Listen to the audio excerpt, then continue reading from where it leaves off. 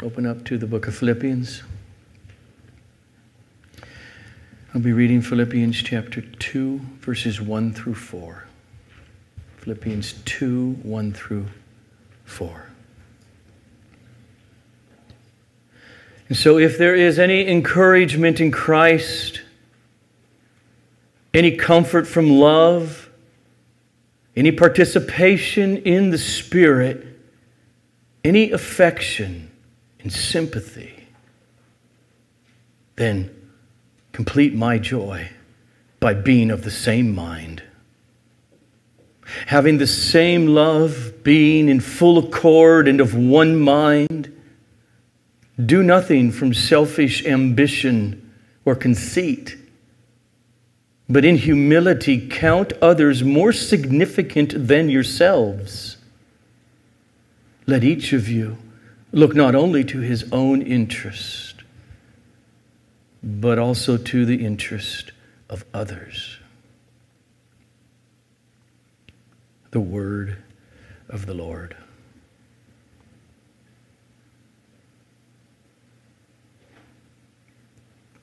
Father, I beg that you work in us,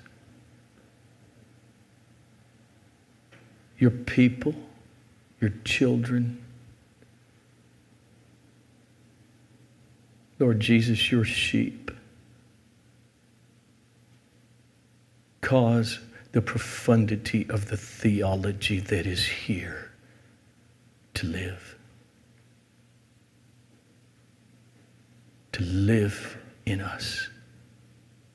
To work even significantly in the next 45 minutes in us that will show fruit in our feeble lives.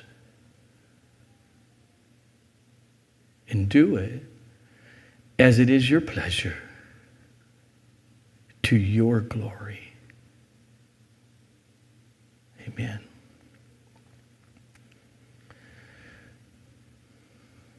We are called not only to see the beauty of the gospel of Christ and find a joy that is otherworldly and beyond anything attainable from the natural. We're called not only to find our peace and comfort in the gospel of Jesus, but by definition of that, we are called to take that and overflow it to others, and first and foremost to one another in the body of Christ. Let me start this morning with an illustration of our text, and then we'll go to it.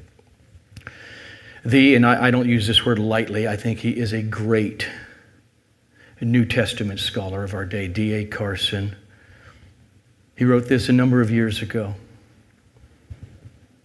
Several years ago, I was asked to interview Dr. Carl F.H. Henry and Dr. Kenneth Cancer for a videotaping. These two American theologians have been at the heart of much of the evangelical renaissance in the Western world, especially but not exclusively in America, referring to the 1940s, 50s, 60s, 70s. Each was about 80 years of age at the time of the videotaping. One has written many books. The other brought to birth and nurtured one of the most influential seminaries in the Western world. Toward the end of that discussion, I asked them a question, more or less in these terms. You two men have been extraordinarily influential for almost half a century. So without wanting to indulge in cheap flattery, I must say that what is attractive about your ministries is that you have retained integrity. Both of you are strong, yet neither of you is egotistical. You have not succumbed to the eccentricity in doctrine, nor to individualistic empire building. In God's good grace, what has been instrumental in preserving you in these areas? Both of them spluttered in deep embarrassment. And then one of them ventured with a kind of gentle outrage. How on earth can anyone be arrogant when standing beside the cross?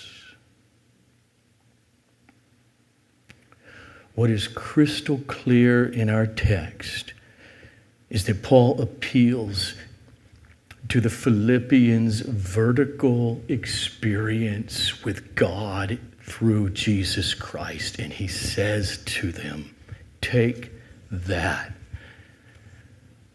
and love and prefer one another. The argument of Philippians 2 verses 1 to 4 goes like this. If it's true of you, or in other words, really, since you have experienced such incredible, important, life-changing joy in you through the gospel of Christ by the power of the Holy Spirit, therefore you must act in such and such a way. Namely, overflowing that treasure unto fellow believers. And so first, the foundation is right there. In verse 1, he appeals to their and thus our, we who are Christians, he appeals to our Christian experience. And notice in the text, in verse 1, his appeal to their experience is given with 4 if clauses. Now, I know the ESV only uses one if, and then it puts all the clauses behind it. It means the same thing, but in the Greek, the if word, a, is there 4 times, which is a first-class condition, which, in a sense, I say, look, if you're a Christian, then do such and such, which usually means I'm assuming you are, since this is true of you.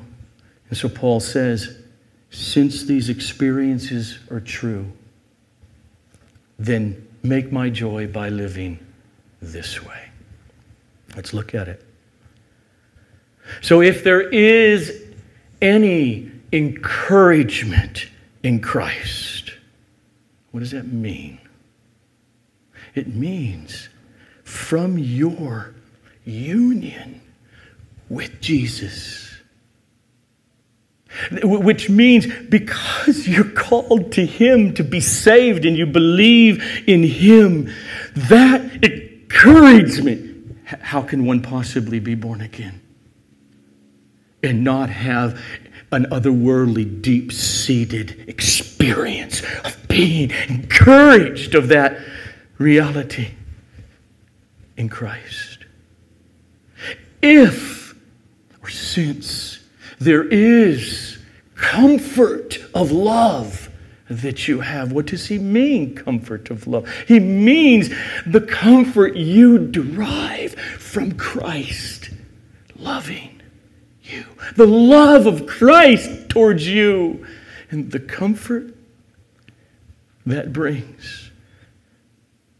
If there is any participation in the Spirit, literally, if there's any koinonia, if there's any fellowship of the Spirit, meaning since you have an intimate relationship with God, the Holy Spirit who dwells within you.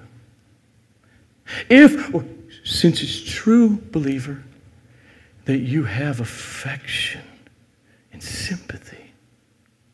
Not meaning here you have affection and sympathy for others, but you are the recipient of God's affection. And the word translated sympathy is normally translated mercy. Since you are experiencing God's heart of mercy toward you, that's the foundation of what he's going to now tell them and us how to live.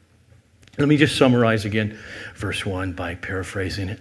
Paul is writing to us If being Christians has brought you any encouragement, if there is any comfort in times of pain and loneliness, having come to you as you bask in the assurance of God's love for you in Christ. If you have the very person of the Holy Spirit living in you and thus creating a deep sense of comfort and of family with others who are also fellowshipping with the Holy Spirit. If you are having any fresh experiences of tenderness and mercy from God, get it? Then, verse 2. If that's true, verse 2. Verse 2 is because of verse 1. Therefore, complete my joy by living this way. This is Paul's indirect way of saying, take the vertical of verse 1 and lay it out horizontally toward each other. Complete my joy by being of the same mind. That's the main thing he says. And then the rest of it here, he unfolds what he means by the same mind. First, by having the same love. Meaning the same love for one another. When he puts same, he's drawing back to verse 1. The comfort that you get from Christ loving you. Take that same love and spill it over onto each other. Secondly, by being in full accord. Literally, the Greek, it is being one-souled. Be one soul. In other words, unity. In other words, as opposed to division and divisiveness, as you're sharing in the Holy Spirit. So work on walking together as one soul. By being of one mind, literally, thinking the same thing. I just think he's got to be meaning, when it comes to you as believers in unity and in the church, just have that one purpose. We have lots of diversity and personality and interest, but when it comes to the core, one purpose. And in case Paul hasn't been clear, he spells it out more in verses 3 and 4. Do nothing from selfish ambition or conceit, but in humility count others more significant than yourselves. Let each of you look not only to his own interest, but also to the interest of others. So he says, don't act toward one another with an attitude of rivalry and competition or selfish ambition or conceit, which literally in the Greek is vain or empty glory. And I don't think that's an accident with Paul. This whole letter is about glory. It's about God's glory. Greek word for glory is doxa. The word he uses here, don't be this, act out in kenodoxa. Empty glory. In 1:11, Paul writes, that you be filled with the fruit of righteousness that comes through Jesus Christ to the glory and the praise of God. In chapter 2, verse 11, and every tongue will confess that Jesus Christ is Lord to the glory of God the Father. In chapter 4, verse 20, to our God and Father be glory forever and ever. And in chapter 3, verse 19, the opposite of walking according to the truth of the gospel, Paul says, is to put your glory in shameful, worldly, earthly things. Quote, their end is destruction. Their God is their belly, and they glory in their shame. So now he said, do nothing from empty, hollow, deceptive, vain glory or conceit. That's a good word. Don't be conceited in your relations. Literally, this stands in stark contrast to the purpose of the gospel, which is the glory of God. It is utterly inconsistent when we do that in the body of Christ. But instead, he says, in humility, count others more significant than you consider yourself. Treat all brothers and sisters in this way, no matter their status in society. That's what he's driving at. He's talking to slave owners, and he's talking to slaves. He's talking to doctors, and he's talking to day laborers. He's talking to rich. He's talking to poor. They weren't utterly considered with skin color like we are now. Doesn't matter. And he says it's called humility. It's in stark contrast to the word vainglory. And finally, verse 4. Let each of you look not only to his own interest, but also to the interest of others. It's just a rephrasing, isn't it, of the golden rule. Do unto others as you would have them do unto you. And Paul says it this way in 1 Corinthians 10:24. Let no one seek his own good. Doesn't mean you don't seek your good. You want to eat. You want to stay alive. Okay, you don't like pain. He means only. Let no one seek his own good, but the good of his neighbor. Again, the golden rule. In Romans 12:16, he writes, live in harmony with one another. Do not be haughty, arrogant, but associate with the lowly. Never be wise in your own sight. Paul, he is calling the church not to disqualify ever any fellow believer on the ground of anything. Any social status, any ethnicity, any IQ level, any color of skin, but rather show true humility by regarding others just as important and as valuable in the body of Christ as you may deem that you are. Okay. So what? What is this to love each other with affection, with mercy, to treat each other as better than you would treat yourself in that context, to not walk with one another with pride or competition, arrogance, or an attitude of superiority over others? Well, what he lays out here from the text is clearly not just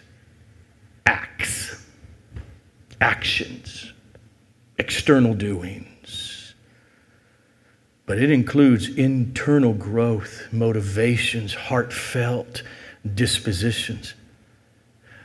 How do you have, according to the text, the same love? Meaning, the love Christ has for you. Work on having the same. I'm going to tell you, Jesus doesn't just act. He feels real, saving love for each and every sheep. How would you have the same love? How do you have this honoring the other is more significant than yourself? Just for a moment, for a minute or two, I'm going to turn to Romans 12. And Paul writes this to the church of Rome, verses 9 and 10. Let love be genuine. No reason to ever write that unless there's a possibility of some kind of love that's really not genuine. Let love be real, genuine. Abhor what is evil, hold fast to what is good. Love one another with brotherly affection. Christianly affection. Outdo one another in showing honor. Make a game of it, he says. Play with each other about it. See who can win the competition of honoring the other. So there's two things going on there in this Romans text. Deep affection, brotherly affection, and showing honor to the other. Paul does not want us to just say, okay, I'll decide to honor other Christians is more significant than myself, and the way I act, and not care about what's going on when no one can see in my heart. You can honor another person outwardly. There's ways to do that, and we should. But we can do that without love. We can do it without affection for him or for her. Paul doesn't want us to choose between the two. He's saying do both. They go hand in glove. This is part of what sanctification is God working on our darkened, selfish, hard hearts. But he's doing that from the ground of you are justified. You're in Christ, and this is the whole foundation. That's why God's love just keeps flowing toward us in verse 1. And so some honoring, right, let's get real with life. It means treating people better than they deserve. My wife is good at this.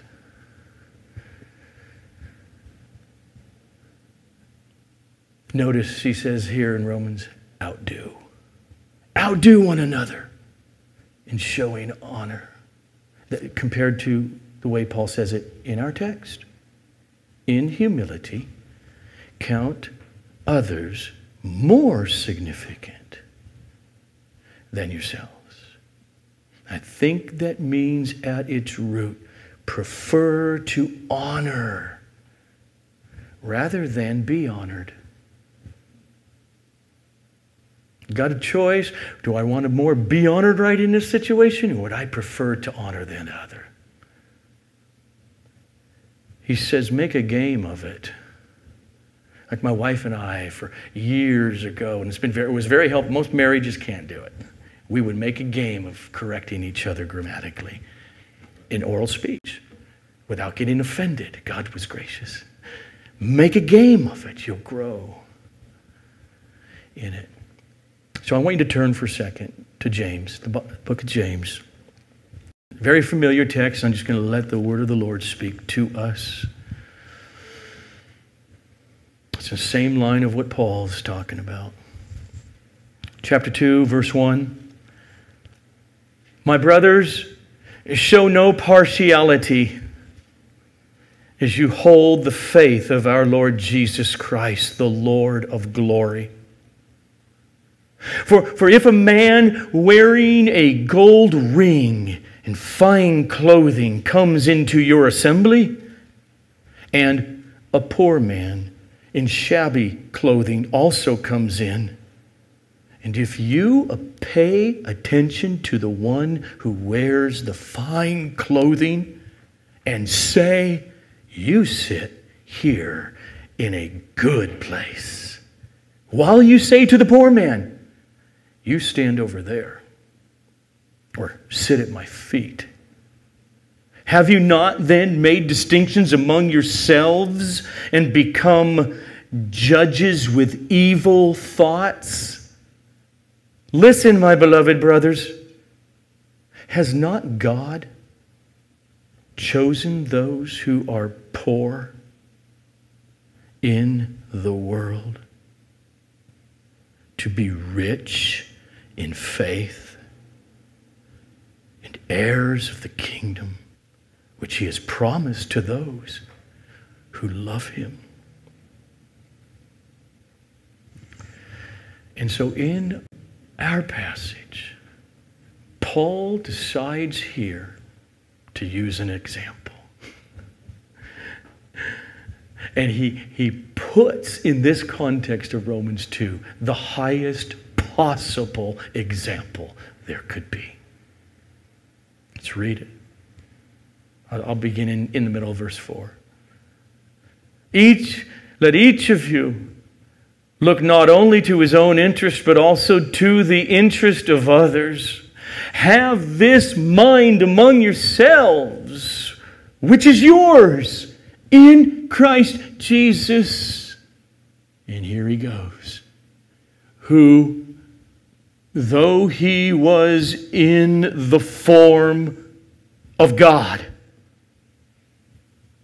he did not count his equality with God a thing to be grasped.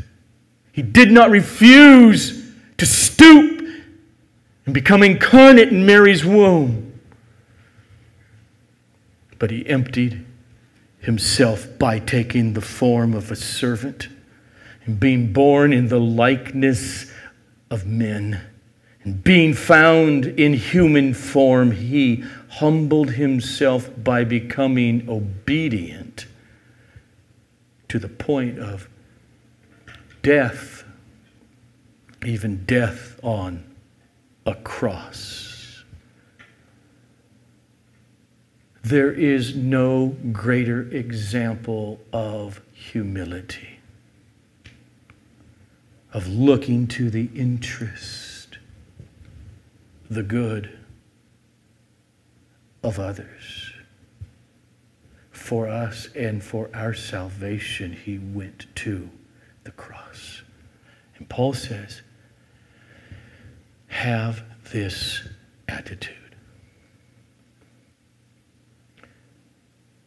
Now, why would that be important? I mean, to the core of Christianity. Look, justification by faith alone and getting clear on the essence of that gospel doctrine. God's sovereignty, His divine election. So many beautiful things He shows us of Himself, of truth. So why would this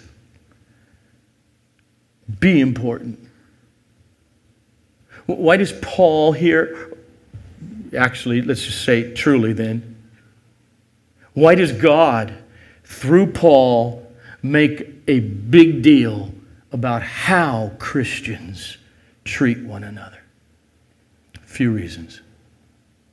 First, God commands us to have loving affections, to show honor, and walk in humility toward one another, because that is what shows the reality of our new nature in Christ. Okay, that's right there. That is the text. If we read it for its meaning, that's the text. That's what verse 1 is there for. To flow into verses 2 to 4. First, so if there's any encouragement in Christ that you have, any comfort from His love, any fellowship with the Holy Spirit in your life, any affection and sympathy that you're experiencing, now let that become visible to the way you treat others. That's God's theology of the church. These are behaviors in one sense, okay, listen to this, that are natural and fitting to those who are actually born again. That's why it's important.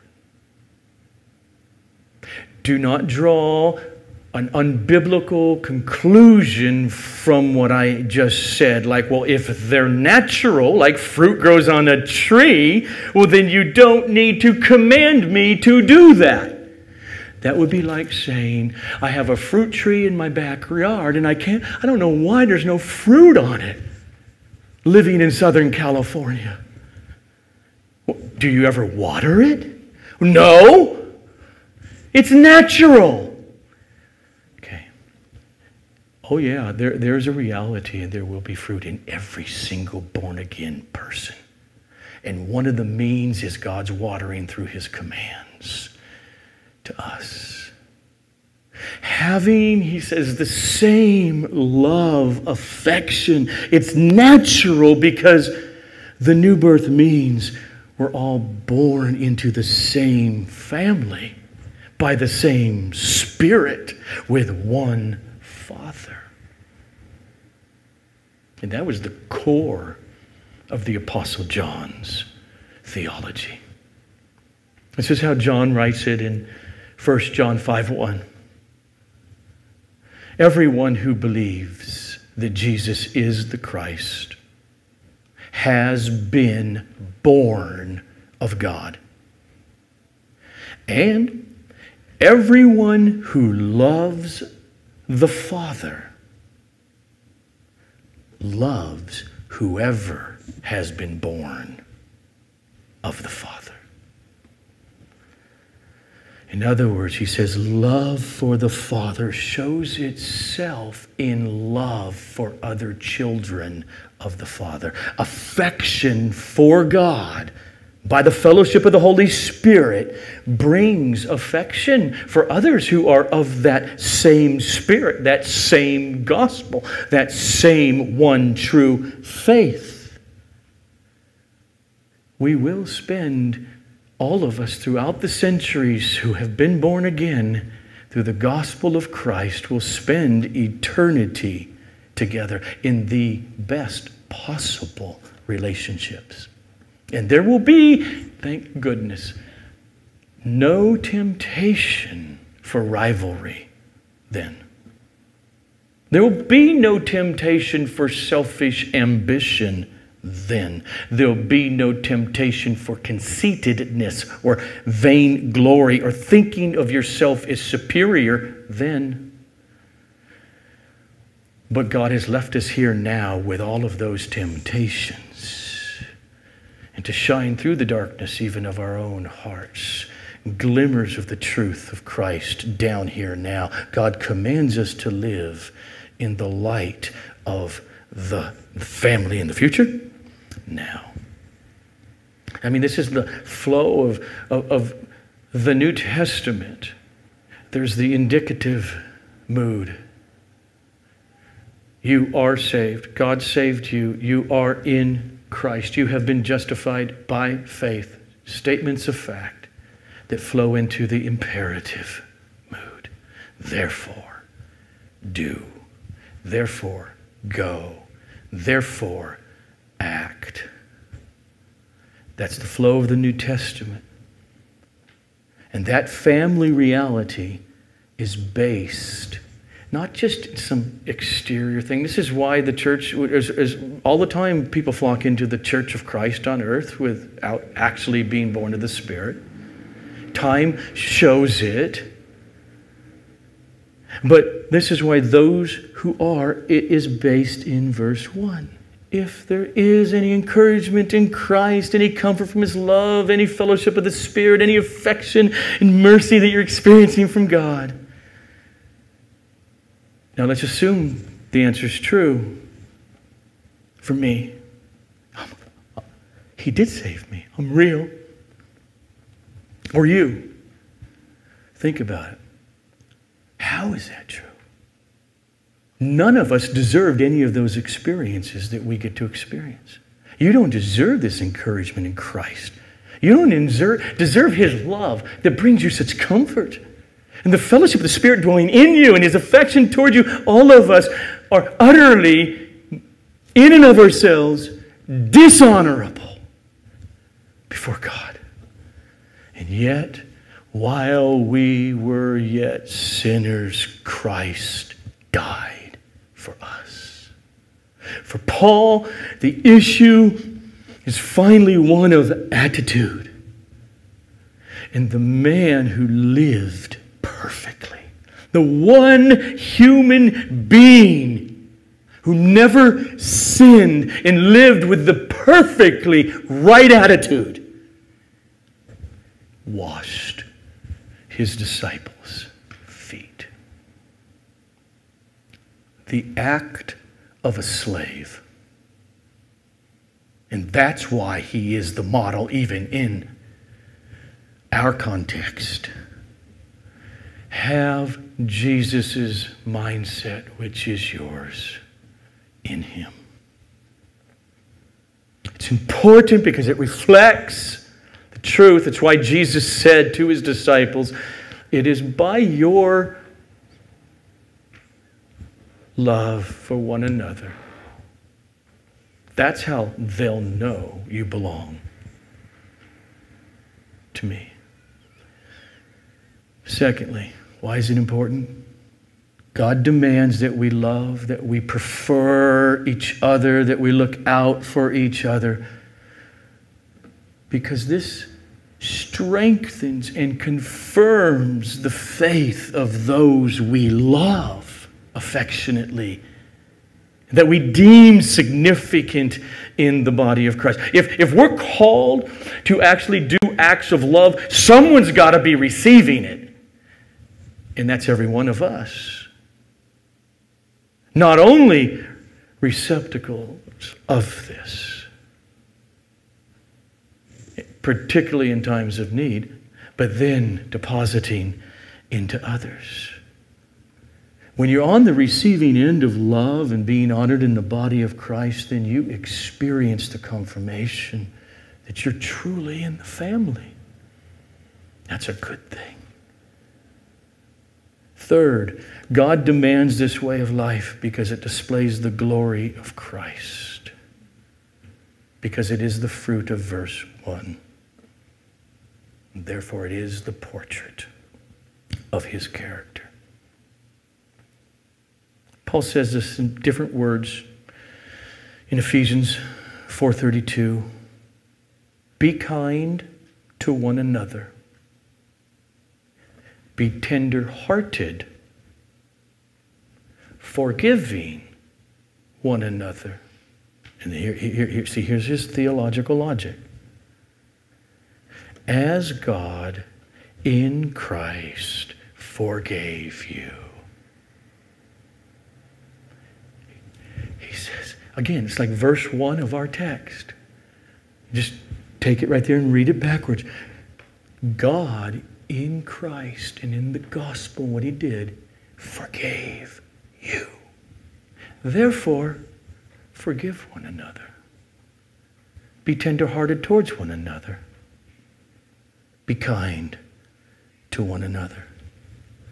Our ability to love is rooted in God's tenderness and kindness and forgiveness toward us. When we become the servant and deem the other is better, more important, we're painting a picture of the way Jesus was among us in His earthly walk. And that's why Paul goes on to say in our text, have this mind, this attitude among yourselves, which is yours in Christ Jesus. So finally then, how?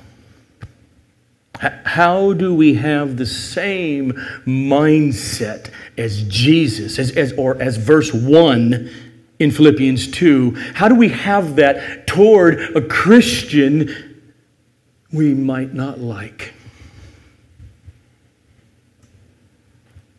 or have a hard time liking? And yet I'm called to have affection, care, love. How do we honor as better or more significant those that we're so conscious of them doing such dishonorable things? First, we need to know God commands this. That these attitudes that we are commanded to have, we need to know that they belong to the very nature of our newness in Christ, as we sang about this morning. We need, in other words, to admit we cannot possibly do this. We cannot possibly feel what we're supposed to feel without God's enablement. And therefore, we need to pray daily, earnestly, regularly, that God would do whatever He has to do to grow us and make us more into the kind of loving person, honoring of other person that we're called to be. Secondly, we need to preach to ourselves that other believers, no matter how imperfect they are, that's what they say about you too, that they are the children of God. Remind yourself that Christ shed blood was for them also, and that they're forgiven even of all those things that bug you and upset you about them. They're justified by faith alone also. And so don't believe that wonderful, glorious New Testament doctrine in just word and then deny it in your actions toward others. Yes, they do. Didn't mean it that way. But they do bad things, sinful things like you. Yes, they can be immature and annoying. But don't dishonor the blood of Jesus that covers all of that. In other words, let what you experience in chapter 2, verse 1, what you experience in Christ, grow in you toward them. Third, look in the hardest, particularly these are when we're struggling, look for evidences of grace in their flawed lives. Every real believer will have evidences of grace. And therefore, don't dishonor the work of God by only focusing and only complaining about their works of the flesh. Look for the evidences of grace. That is what is going to happen to every believer on the final judgment seat of Christ. When everything is open, all that sin will be clear. But the appeal of that attorney will be, he's mine, she's mine. How do I know? Let's look at some of the evidences of my grace in them. And all that is to say, that means they're in me. Father. And then all of that sin has been covered. He will point to the evidences that you're truly born again, which is the fruit. Oh, it is never a perfect life, and it's mixed with toil and sweat and works of the flesh and sin. But think about it. I mean, if at this moment none of us are on our deathbed, but think about that. If I'm on my deathbed, it's evidence of grace. Part of it is I'm praying right now, and I love you. That's what he's going to point to. And so, do for each other what God will do for us. And finally, remember, you were under God's wrath, without hope. And then, out of the blue, something happened. Then, there was encouragement in Christ. Then you were experiencing comfort from His love. Then you found yourself participating in and fellowshipping in and with the Holy Spirit. You were the recipient of affection, sympathy. You were undeserving of God's love and grace. But now it's yours. And that's the key to true humility. Therefore, because this is true of you, have this same love towards each other. Therefore, be in full accord with one purpose together. Therefore, do nothing from selfish ambition or conceit, but in humility count others as more significant than yourselves. Let's pray.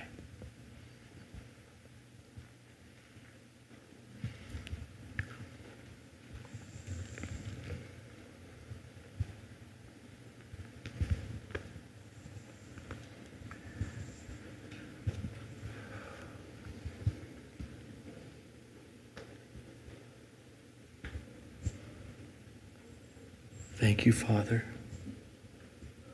Thank you for the gift of verse 1. The gift of your Son.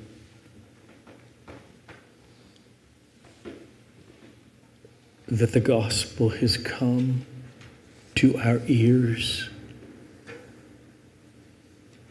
And that by the power of the Holy Spirit, you gave us inner ears to hear and to experience. And that we rest upon this gospel and the truth of having been justified. And thus we have peace with you, and you're at peace with us in Christ Jesus. And that now, upon that great surety, we hear text of Scripture like this and have hope. Day by day of your work in us. Oh, may you allow each and every one of us to be a portrait, to one extent to the other, to the love of Christ for the church, as it is expressed in our love for each other in this world. Thank you.